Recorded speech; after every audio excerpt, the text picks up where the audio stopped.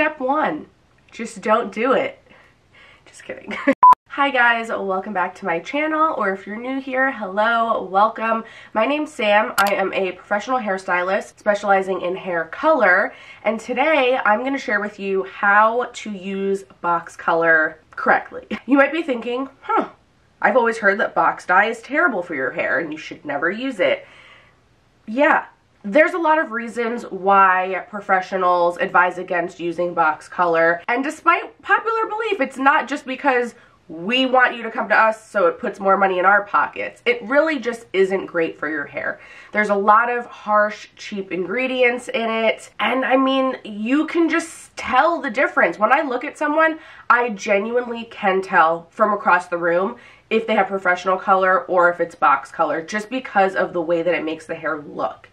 It can start to look very dry and just very opaque, and there's just no dimension to it at all, and it just looks very harsh and very unnatural, and it really isn't the best stuff. And it also can be tricky to get the exact results you want. When you come into a salon and you go to a professional stylist, they're going to talk to you about your hair history and your goals, and, you know, look at what color your hair is now, what level are you at, and then they're going to go in the back and they're going to formulate a custom color for you. There's a lot of mixing that goes involved. It's not just like, I want that color, you pick that color and you put it on your head. There's more that goes into it. I, of course, highly suggest that if you have the means and are capable of going to a salon and getting your hair colored by a professional, that is, of course, always going to be the best option. However, I am not naive to the fact that people are still using box dye in their hair, and there's nothing that I can say that's going to stop them.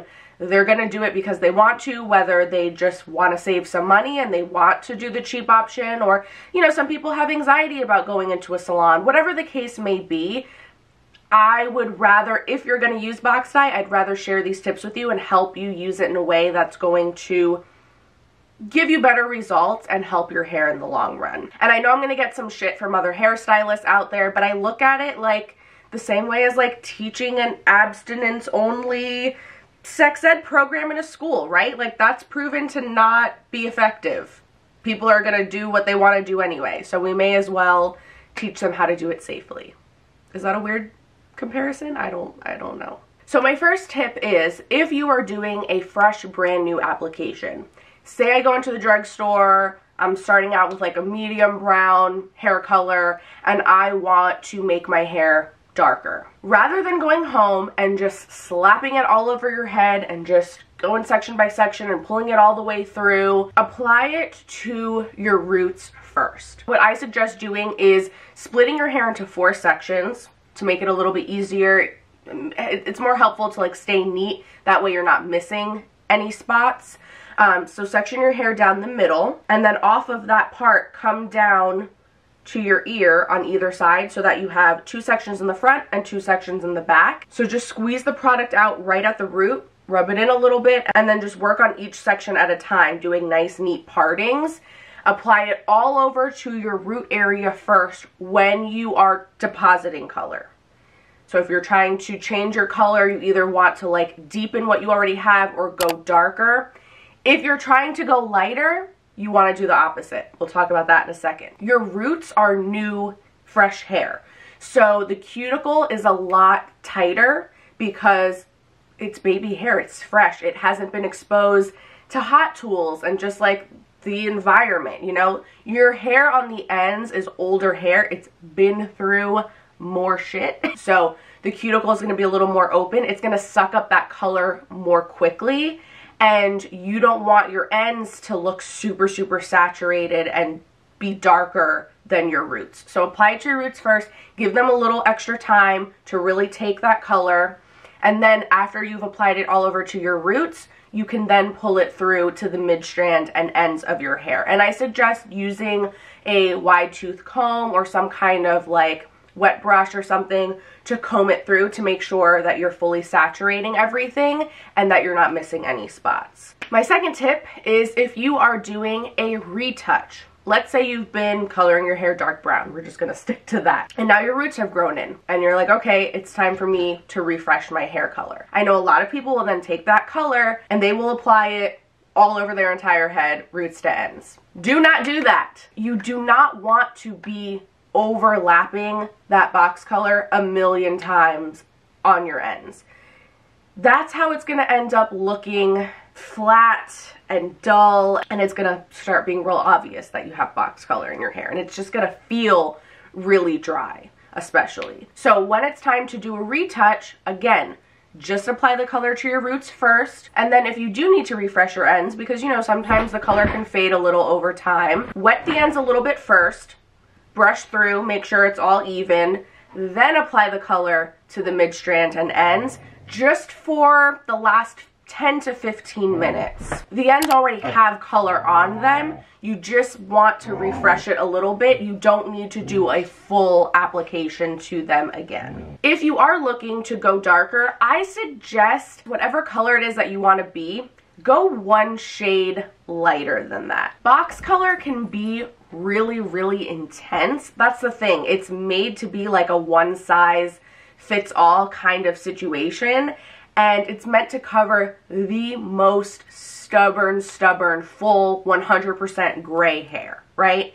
And if you don't have that much gray or any gray, you don't necessarily need it to be that strong and that powerful. So oftentimes, based on what I've heard people tell me and just based on my own experiences, because I'm guilty, I used to use box color back in the day all the time, it usually ends up coming out darker than what you originally wanted. And sure, over time it can kind of like fade and lighten up a little bit, but if you want the results that you're looking for right away after your first application, hi,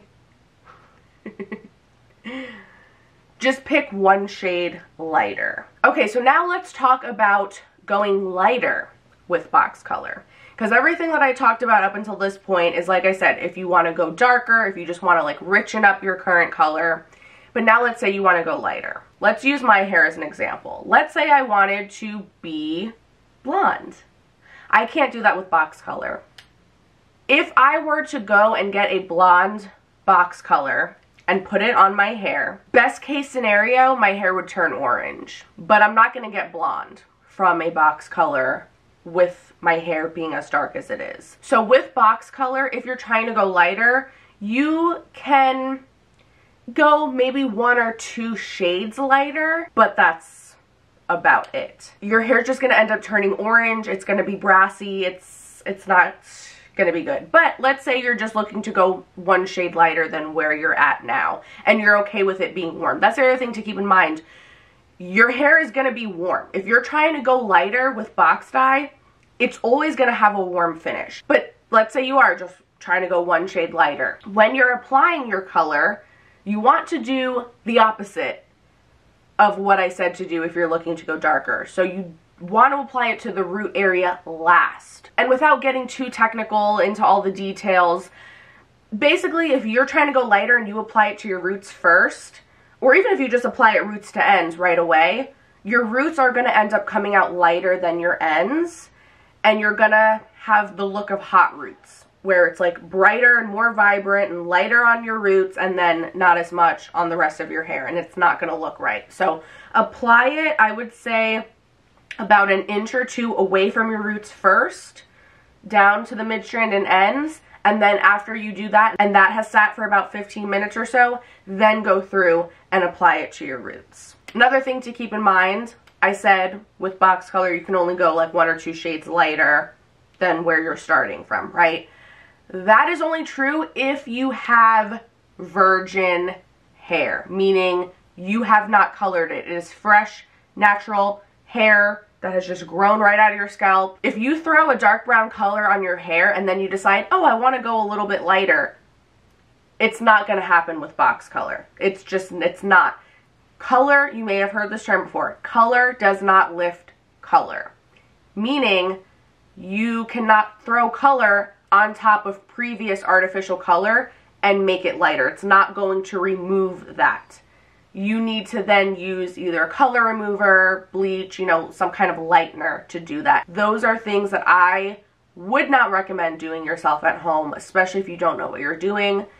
If that is the case, go to a salon, go to a professional. My next tip is after you do any kind of box color, always follow it up with a good deep conditioner. Because like I said, box color can be very harsh and it can be very drying to your hair. So you want to make sure that you're putting that moisture back into your hair after using the box color. And then my last piece of advice is just honestly, don't do it unless you are fully committed and it's like your only option. Because here's the thing, if you're like, oh, I really just don't want to go to a salon and pay to get my hair done, I'd rather just go to the drugstore and, you know, pay $6 and do it myself, but you know that you're the type of person that you like to change your hair color all the time, box color is very difficult. It can be very, very difficult to remove from your hair. So unless you are committed, like this is the color that I want to have for the next 5+ years and I don't plan on changing it at all anytime soon, don't do it. Go to a professional. Because if you have box color in your hair and then you decide that you want to change it and it has to be removed from your hair or lightened, not only is it going to end up being extremely expensive because now it's a color correction, which is going to cost you a lot more than just a regular color appointment because there's a lot more that goes into it. It's a lot more time consuming, a lot more difficult, but it's also going to end up creating more damage, or at least it's going to definitely increase the possibility of damage. It's really hard to remove these harsh colors from your hair without causing any type of damage at all. And you're probably not going to get the results that you want. It's going to take a long time and be a long process. Your hair can end up looking like this, and this. It's not pretty. Trying to remove box color is a pain in the ass. And then, like I said, it's a long process, not just the one appointment. It can take multiple appointments over months and months. It can take up to a year or more to get that box color out of your hair and finally get you to your goal. And at that point, you've already spent well over $1,000 most likely. So it's like, was that $6 box really worth it? I know it's like easy and convenient to just do it yourself at home and so cheap in the moment, but if you know that you like to change your hair and you're probably going to want to be lighter, it's just not worth it. It's really not, honestly. So yeah, that is it for this video. Those are all of my tips. Like I said, I am not trying to encourage anybody to use box color on their hair. I know that there are people that are still going to do it no matter what. I would rather be one of those stylists that's going to help people and be realistic rather than just being like, nope, don't do it at home, don't do it, because I'd be a hypocrite. I used to do my hair at home. That's how I discovered my love for this industry. I'm just trying to be realistic. Thank you guys so much for watching. I hope that you found this video helpful. If you would like to see more videos like this one, make sure to subscribe to my channel here, and also go and follow me over on my Instagram page, Styled by Sam Vay. I share tons of hair tips over there as well, and hopefully I'll see you in my next video. Bye.